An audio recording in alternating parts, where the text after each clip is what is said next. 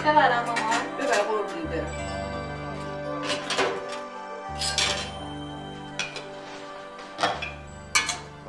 رئیس سازمان مدیریت و برنامه‌ریزی کشور دولت در بودجه سال 95 با کسری مواجه نخواهد شد. بودجه کل کشور در سال 1395 کمک نمیخواد؟ دستت در نکنه اینم ببر بذار رو میز غذا.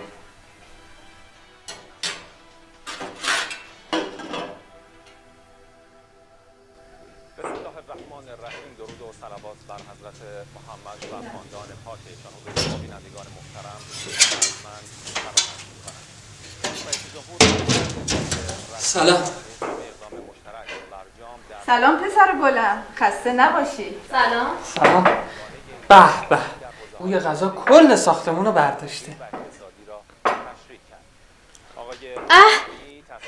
100 دفعه گفتم به غذا ناخنک نزن. حالا مگه چی شده؟ خوبی مامان؟ خوبم. لباستو عوض کن، دستتو بشور، غذا حاضره. چشم. قربونت برم. آمریکایی‌ها دیگر باید خوب بدانند که نمی‌توانند دانش و توان فنی موشکی ایران را نابود کنند. آنچه که شما می‌بینید بین کوه یخ شناور در آب که قدری از اون در بیرون آبه. جمهوری اسلامی ایران همان گونه که الهی شکر. دست درد نکنه مامان. نوش جونت پسرم. امروز تو کلاس انقدر گوشنم بود اومدم خونه بوی غذا هم خورد به سرم، گرسنه تر شدم. آخه عزیزم، خب چرا لقمتو با خودت نبردی؟ اصلا انقدر عجله داشتم یادم رفت. مرسی مامان، دستتون درد نکنه. نوش جونت دخترم. راستی فاطمه، امروز خاله رقیه اینا ختم انعام دارن، میای دخترم؟ امروز؟ آره. مثل اینکه یادت رفته ها مامان. امروز پنجشنبه است. میخوام برم سر مزار شهدای گمنام. اصلا یادم نبود. خب تو برو، من به حسین میگم ببرتم. شکرت.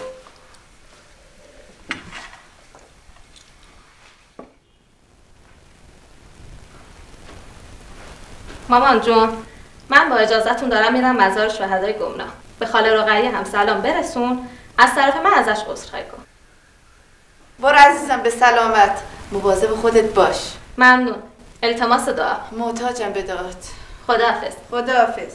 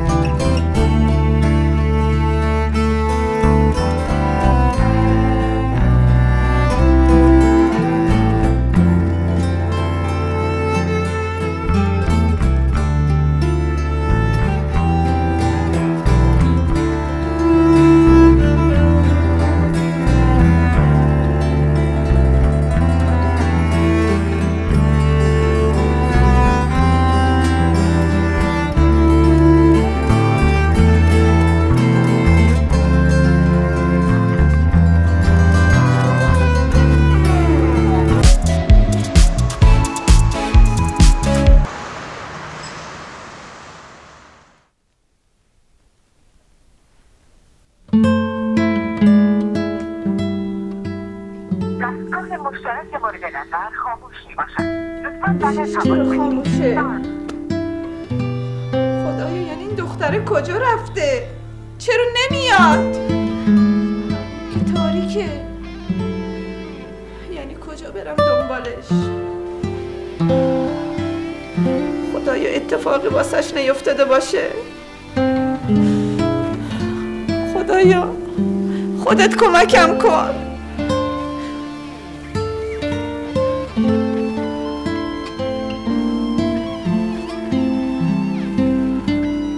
دستگاه مشترک مورد نظر خاموش میباشد. لطفاً در تماس بگیرید.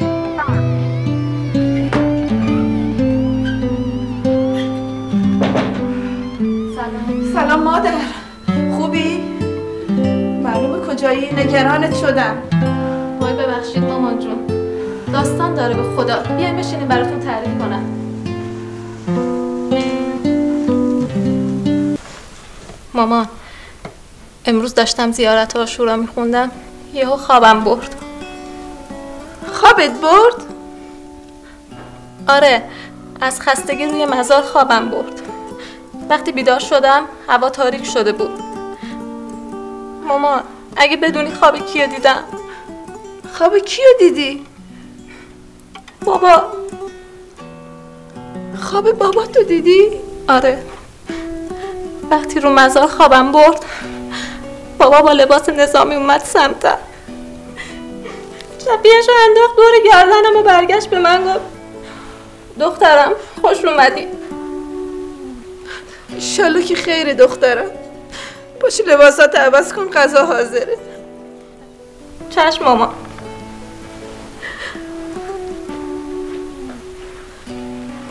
الحمدلله رب العالمین.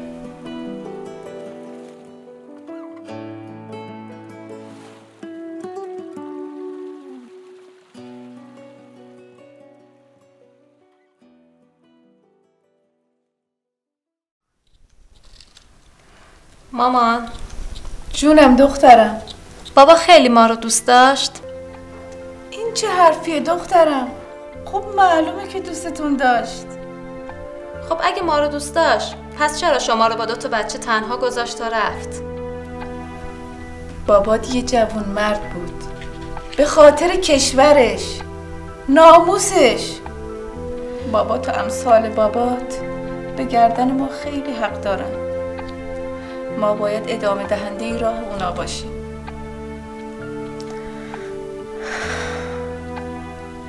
حق با شماست. نمیدونم چرا ولی عجیب به دلم برات شده که بابا میاد. یعنی میشه بعد از 20 سال چشم انتظاری؟ انشالله هرچی خدا بخواد.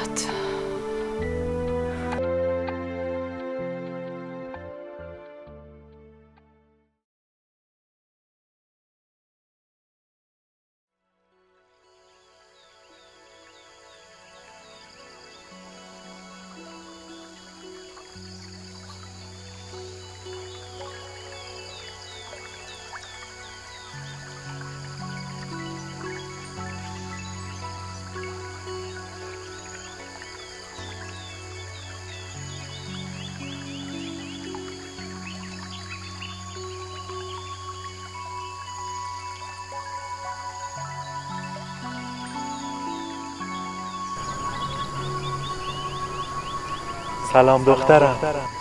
سلام بابایی. اینجا کجاست؟ چقدر قشنگه.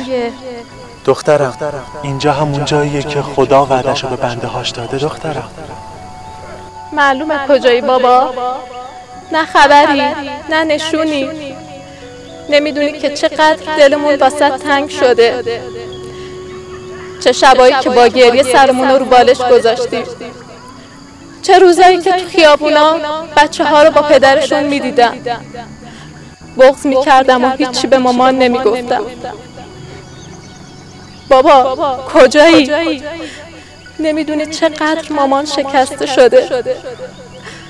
هر وقت خبر از اسرای شهدا بود با کلی ذوق و شوق تو اسامی دنبالت میگشتی. اما خوشحالیمون هیچ وقت بیشتر از یک روز دوام نیاورد. من شاهد تمام سختی های شما بودم دخترم. اگه بودی چرا نیومدی؟ چرا جواب ما رو ندادی؟ چرا هیچ رد و نشونی از خودت به ما ندادی؟ تو منو پیدا کردی دخترم. این یعنی چی بابا؟ من همون جایی که تو خوابت برده بود. من همونجام بابا. یا حق. بابا.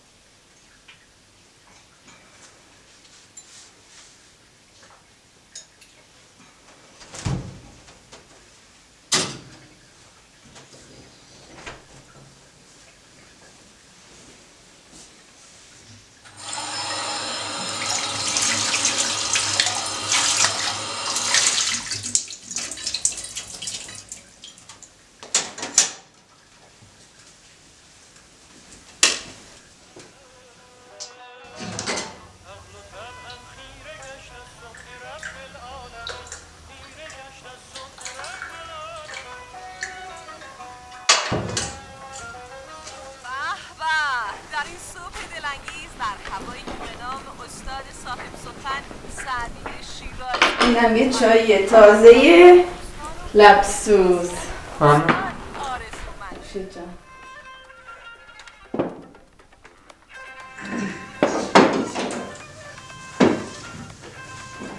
سلام، صبح بخیر. سلام، صبح تو هم بخیر. برو صورتتو بشور و بیا بشین صبحونتو بخور. نون تازه خریدم سرد میشه. چشم ماما.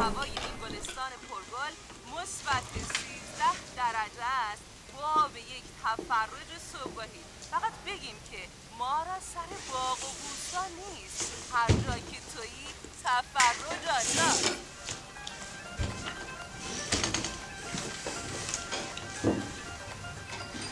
امروز همین اول صبحی شیخ اجل سعدی شیرازی شما را دعوت کرده به سبک صبحانه و یک بیت شعر زیبا. ممنون. بشین پسرم، یه چای دیگه واسط بریزم. نه همینجوریش هم دیرم شده. خب برو به سلامت. خدا به همراهت. خداحافظ.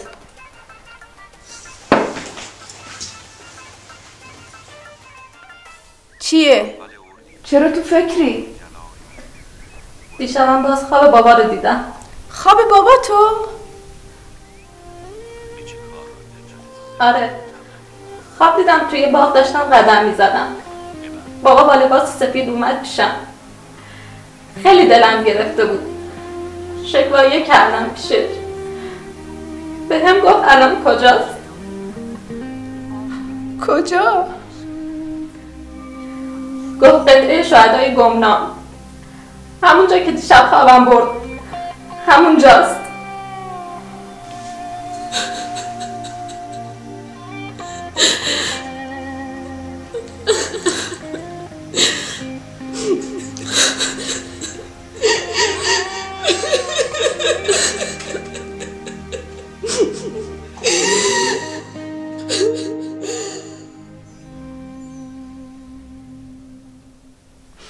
باشه، چشم آقا جون، حتما منتظرتون هستم.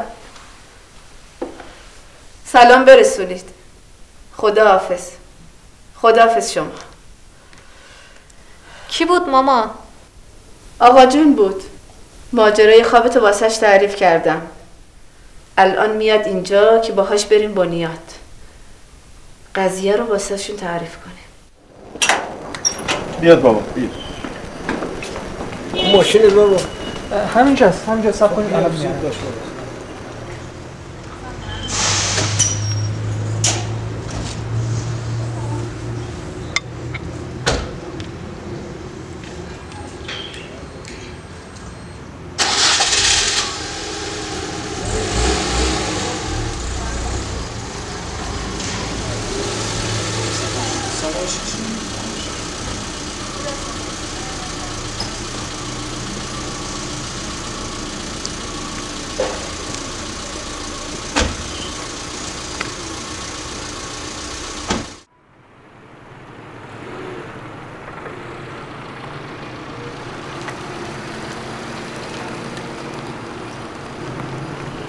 سلام، خسته نباشید. سلام، ممنون. امرتون؟ با سرهنگ اینکانی کار داشتیم ما. خوش آمدید. جناب ماشین اینجا پارک کنید، ساختمان طبقه دوم. خیلی ممنون.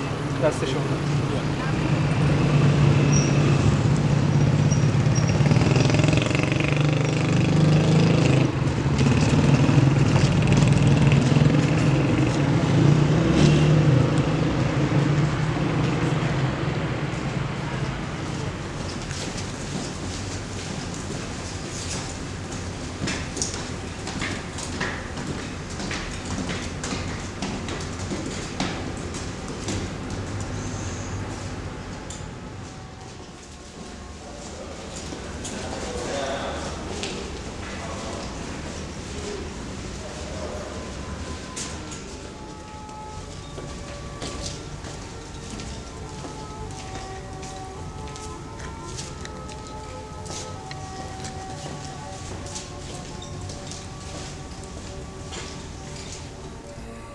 خیلی خوش آمدید. خوش آمدید. چه عجب آقای مهرابی. خواهش میکنم. من همیشه مزاحم شما هستم، من و خانواده. خواهش میکنم، اختیار دارید. میدونید که خدمتون تلفنی گفتم که این نوه گل من خب عادت داره همیشه زیارت قبور شهدا رو میره. یه ماجرایی براش اتفاق میفته، بعد شبم یک خواب میبینه. تلفنن گفتم اگر من بخوام همه رو تعریف کنم ممکنه حالا کمی زیادی بشه، حق مطلب رو درست نتونم ادا کنم، میبخشید. بهتره نوه گل من خودش این مسئله رو براتون بگیم. بفرمایید دخترم. چند وقتیه که با خدای خودم عهد بستم هر هفته پنجشنبه‌ها برم سر مزار شهدای گمنام و اونجا زیارت عاشورا بخونم. بر حسب عادت همیشگی رفتم اونجا. اصلا نفهمیدم که خوابم برد. تو خواب بودم که بابا اومد پیشم. بهم گفت خوش اومدی دخترم. از خواب بیدار شدم، هوا تاریک شده بود. اولش فکر کردم فقط یه خوابه. شب که رفتم خونه باز همون خوابو دیدم. اللهم اکبر. از این اتفاقات تو اداره ما زیاد افتاده. الان پیگیری میکنه.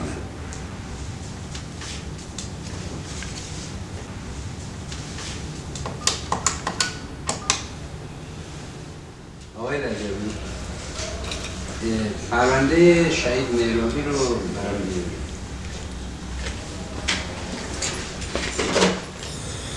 بفرمایید چایی. بفرمایید. تشکر. دست شما در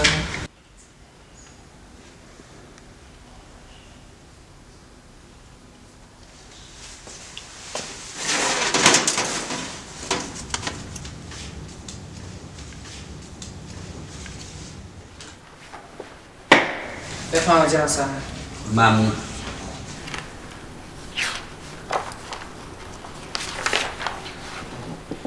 نامه آزمایشگاه رو الان براتون می‌نویسم که فردا نوه‌تون برن برای درمانگاه برای آزمایش. انشالله که خیره. انشالله. یعنی آقا جون میشه یه خبری از یوسف بیاد برامون؟ توکل به خدا، هر چی خدا بخواد همونه. یا خدا.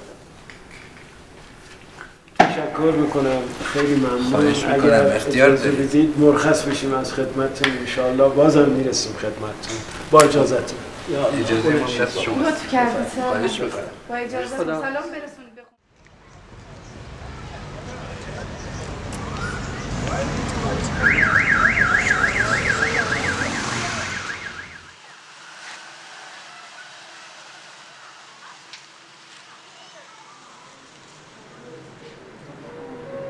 آقای حجتی اتفاقات. آقای حجتی اتفاقات.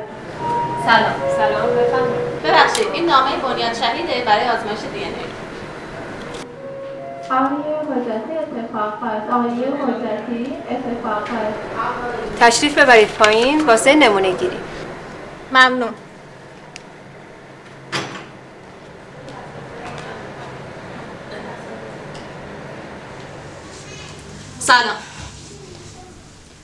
سلام بفرمایید. این خدمت شما. بفرمایید بشینید.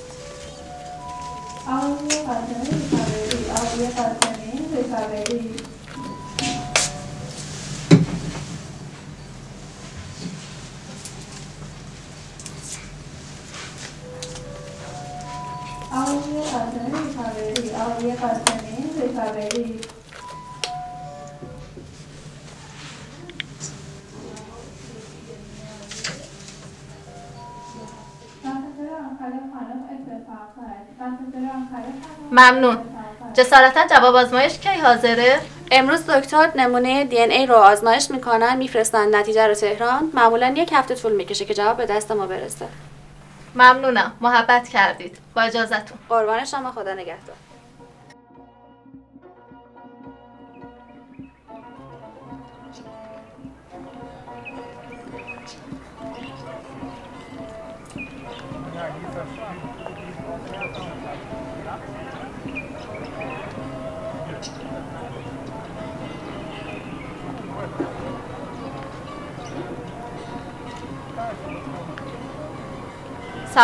سلام. معلومه کجای فاطمه؟ ببخش تو رو خدا سایلا، رفته بودم آزمایشگاه یکم طول کشید.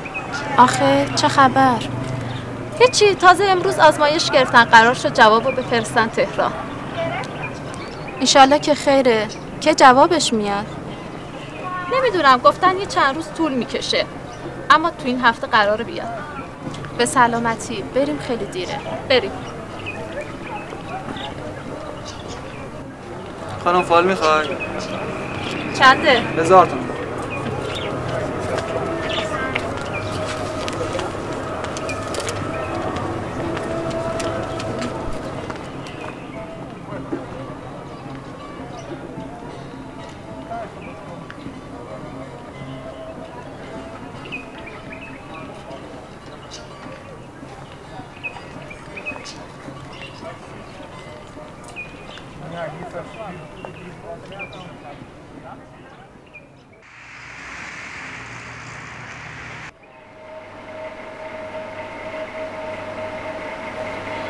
خانم کرمی، پیپر خامرابی لطفا.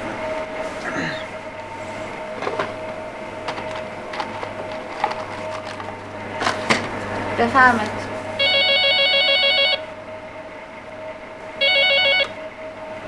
الو. سلام. خیالتون راحت باشه، من تا بعد از ظهر به دستتون میرسونم. خواهش میکنم. خدا نگهدار. خانم کرمی، پرونده خامرابی لطفا.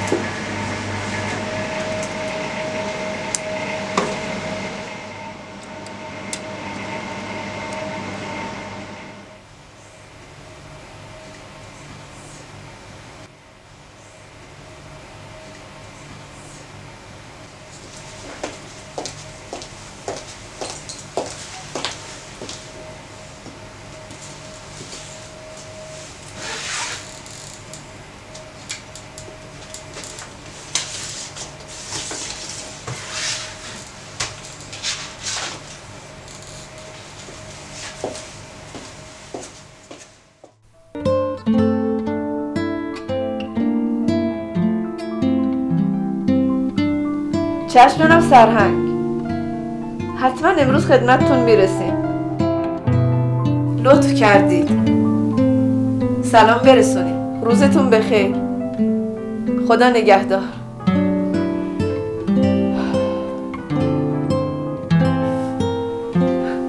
یوسف، یعنی میشه خبری ازت بشنوم؟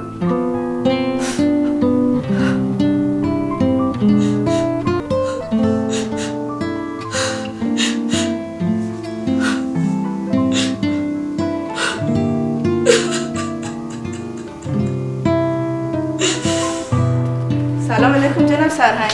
سلام علیکم، خوش اومدید. خسته نباشید. خوش اومد، بفرمایید. بفرمایید. سلام. سلام. سلام. خوبی؟ بفرمایید. بفرمایید. احوال شما؟ خوش اومدید خانم مهران. ممنونم. ببخشید جناب سرهنگ، همیشه مزاحمتونیم. خواهش میکنم، شما رحمتید. چه خبرها جناب سرهنگ؟ به خدا چند روز نه خواب داریم نه خوراک. انشالله که خوشخبر باشید. امروز جواب آزمایش دی ان ای از تهران به دست ما رسید. خیر انشالله. همانطور که احتمالش میرفت، برگ دیگری از خاطرات خوش این اداره اتفاق افتاد. حق با دختر خانومتون بود.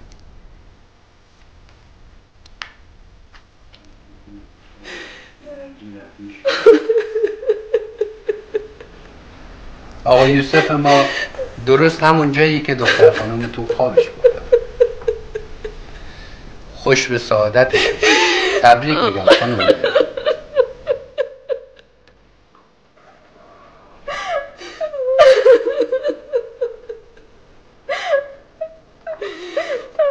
چه افتخاری از این بالاتر که همسر آدم به خاطر دین و کشورش به درجه رفیع شهادت برسه.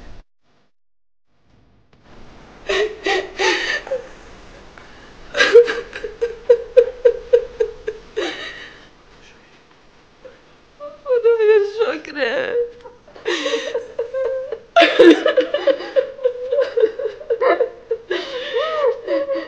خدایا شکرت. خدایا شکرت.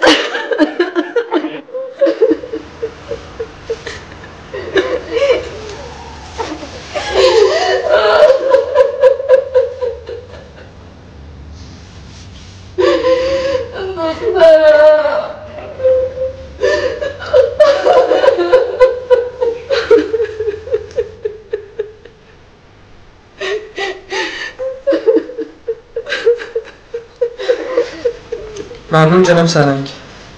لطف کردید.